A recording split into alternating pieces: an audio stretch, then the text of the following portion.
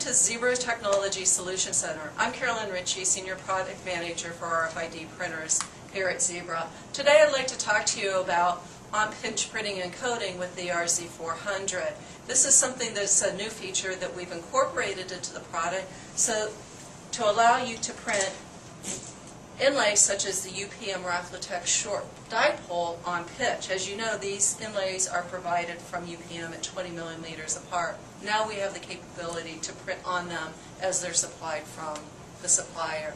This gives you greater converting flexibility, especially for those applications for item level tagging. Now let me show you how this is done with our print. Now let's show you how we've been able to achieve short pitch printing and encoding on the RZ400 with Raflatech short dipole labels. As you can see, this is a standard RZ400 with no modifications to the encoding area. I'm going to go ahead and move the labels to the print line, close the print head, unpause the printer, feed out a couple to measure label length, and then we're sending data down to print 20 labels consecutively.